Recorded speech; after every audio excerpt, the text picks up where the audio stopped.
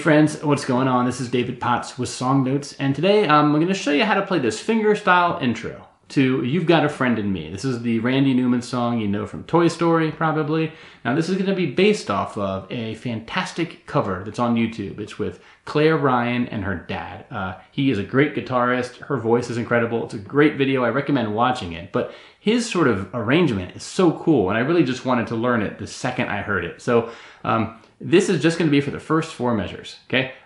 It's a great little just fingerstyle, distinctive as hell kind of approach to that first 4 measures, but this will get you over that hump. It's a great little thing to warm up with or just get going, turn some heads with, even if you don't know the full song. So a lesson for the entire song, I'll keep that separate. I just want to focus on this intro now, and let's get on ahead. So quick note is check out the website, playsongnotes.com, because I have a PDF that I made, I put together. It's a great companion to this video, right? It has not only the tab, but some finger charts. It has some tips on approaching the chords, on how to approach some of the muting technique you're going to be doing, and some ways you can spice up the rhythm.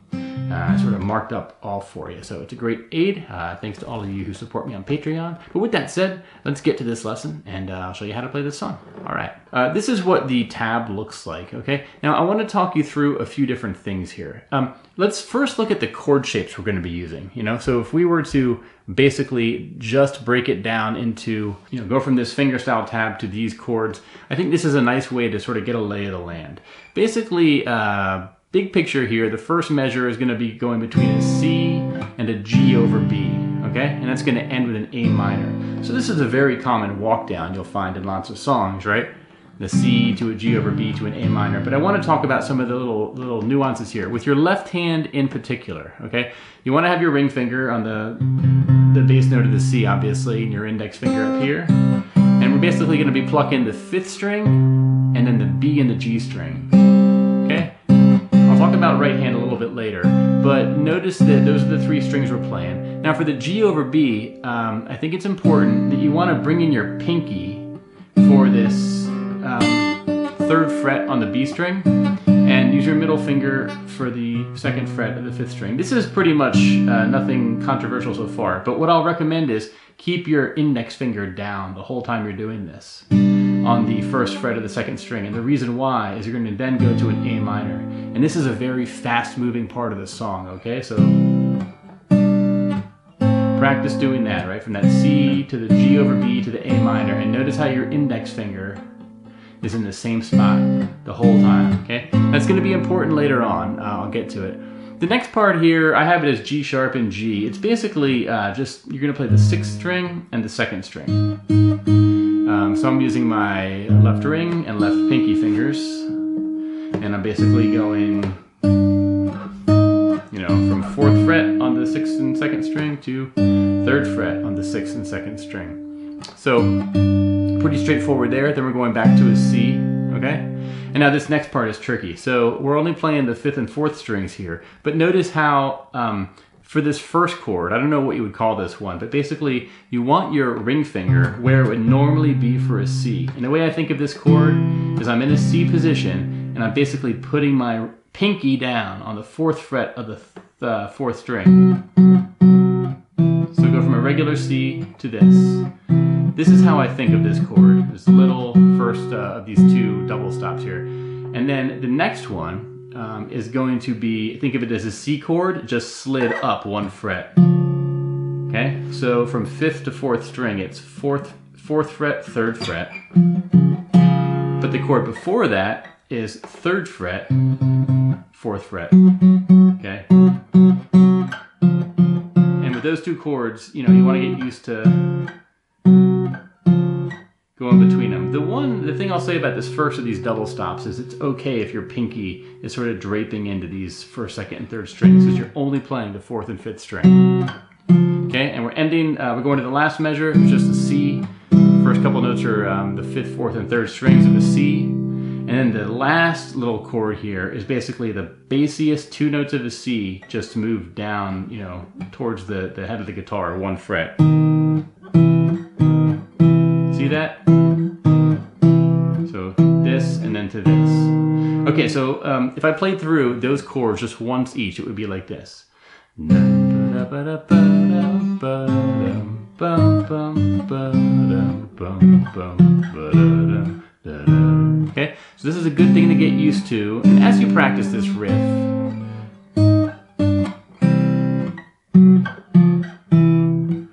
as you practice the fingerstyle, I think it's helpful every now and then to come back to just the chords, you know, because the timing is going to be tricky. You're going to have your own little struggle with that, perhaps. I know I did. Finding a nice groove is good, but at the end of the day, I would just remember that I'm just playing chords here, right?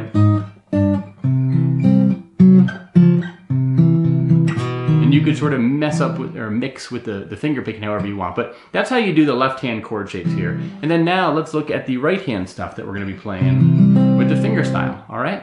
Okay, so here, basically, first up, let's look at this first measure.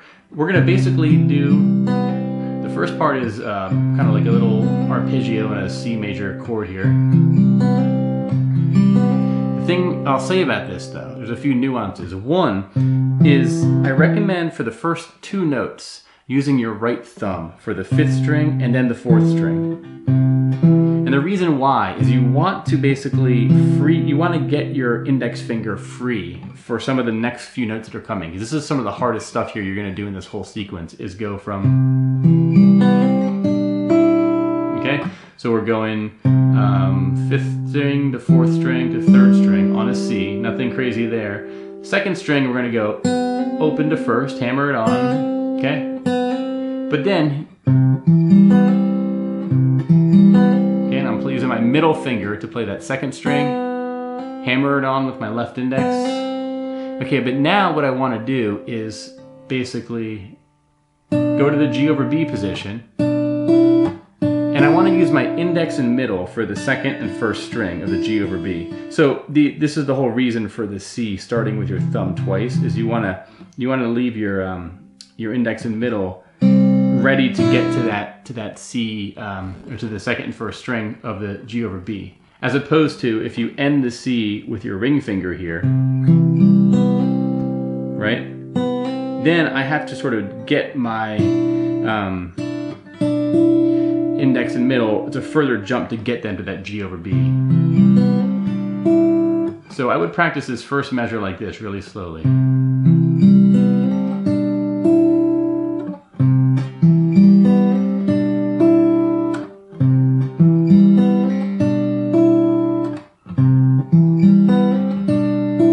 One more time. Okay. And then next up, we're going to have these like X's that happen on the tab here. What that's going to refer to is this idea of sort of muting all the strings or silencing the strings with the fleshy part of your right hand here. So the idea there is you're going to have strings ringing. You just want to bring your palm in and sort of chop the strings lightly with the fleshy part of your right hand. And try to get them all. You don't just want to do the thickest couple or the thinnest couple. You want to hit all the strings. And it should kill the sound.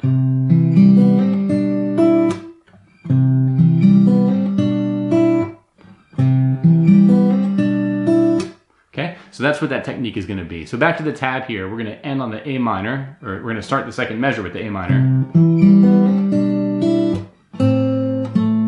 Okay, A minor, just thumb, right thumb, and either index or middle on the 2nd string. And then go to the 3rd string, 2nd fret.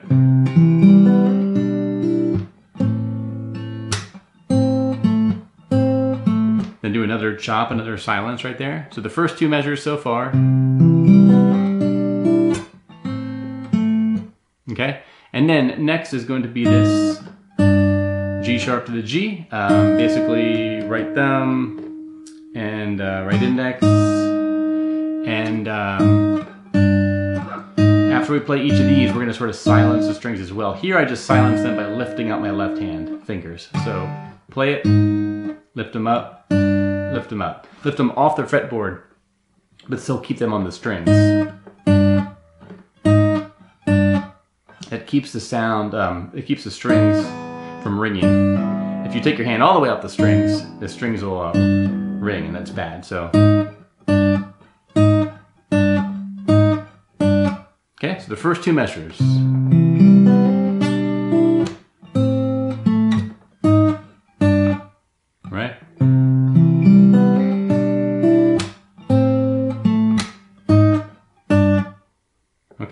that's going to end on a C.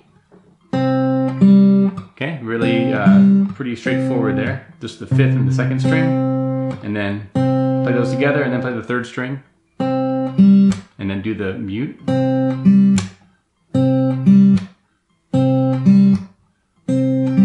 Okay, and now we have this part right here.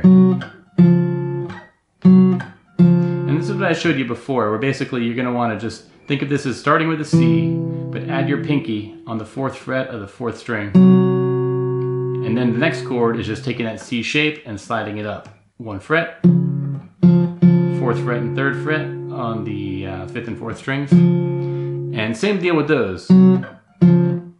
As with, you kind of want to silence the strings after each of those, just by lifting up your left hand. Remember, keep them on the strings, but lift them off the fretboard. And then we're going to go to a C, the 5th and 4th strings, but we're going to hammer on that 5th string, or the 4th string.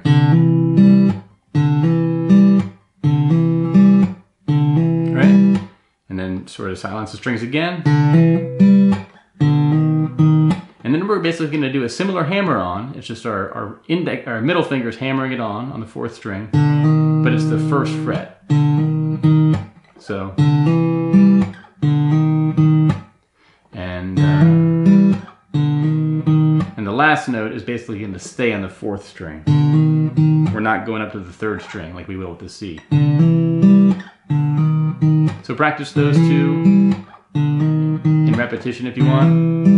And this is a good way to practice any song in general, usually, is if you find 2 little chords or whatever, part of a riff that are kind of difficult, practice them just back and forth, back and forth, back and forth, right? So we have the G sharp to the G is one example. Just get comfortable doing this. Another one is this C,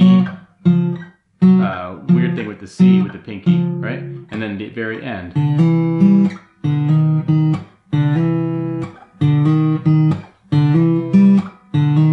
Okay, so the whole thing then would sound like this.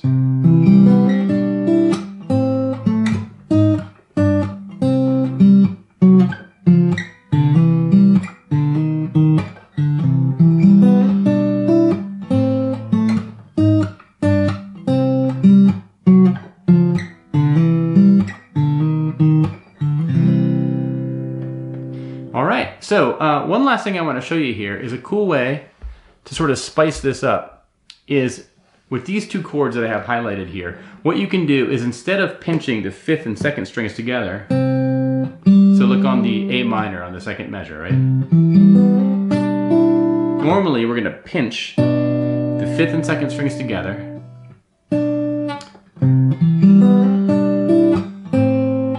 So pinch the 5th and 2nd and then play the 3rd, right? What we can do though instead is play the 2nd string first, and then play the 5th string, and then play the 3rd string. So,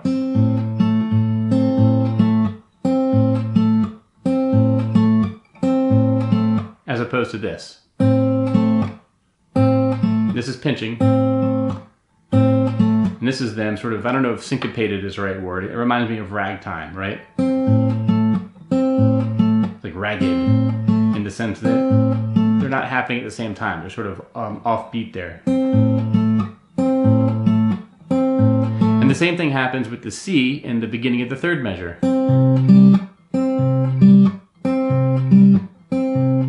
As opposed to this.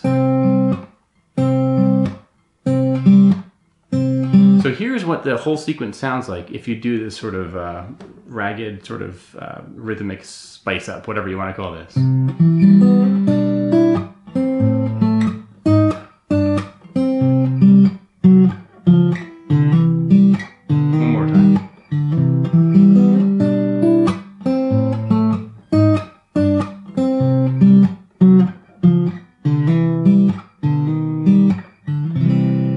That's one little trick you can do. So I'm going to stop this video here. I think that hopefully got you will get you over the hump with this little intro sequence. Again, get the PDF, print it out if you can. Just use that as a practice aid. Take it slow. Learn the chords by themselves.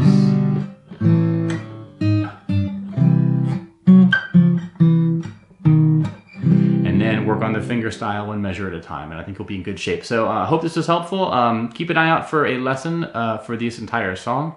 Whether it's fingerstyle or strummy, I'll work something out. This is too fun of a song not to sort of figure out the rest of it. But I wanted to make this and get you going with it. So hope this is helpful, and check out the rest of my stuff. Thanks to all of you who support me on Patreon, through the tip jar. Thanks for all the emails and comments you all send. Really appreciate it. Keeps me going. And until next time, have a good day, my friends. Bye-bye.